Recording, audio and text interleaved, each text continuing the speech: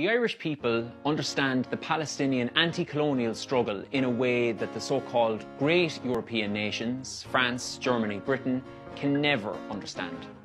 These countries have traditionally been the oppressor and not the oppressed. Ireland, like Palestine, knows what it's like to be brutalised and to have our land confiscated and gifted to settlers who deem themselves to be ethnically superior to us. During Oliver Cromwell's genocidal campaign in Ireland, his slogan for the native Catholic population was that they could go to hell or to Connacht, i.e. to poor land in the west of the country, a likely early prototype for Native American reservations. Like Palestine, we never stopped resisting our oppression, which led us to being labelled terrorists by the oppressor.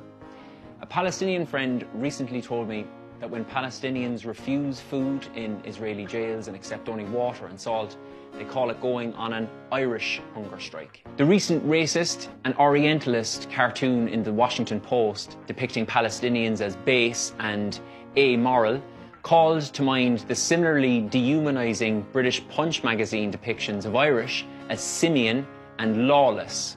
During Ireland's War of Independence, which led to the partial liberation of the country from the British Empire, the IRA fought a particularly reviled class of British soldier known as the Black and Tans, who were infamous for their brutality against the civilian population.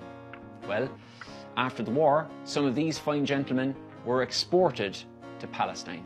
In fact, Britain's partition of Ireland and the creation of the British Unionist supremacist statelet of Northern Ireland became a kind of prototype for the Zionist project, with Britain declaring its intentions to create a little loyal Jewish Ulster in a sea of potentially hostile Arabism.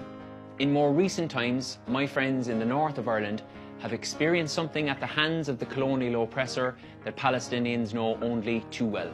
That is, the denial of justice.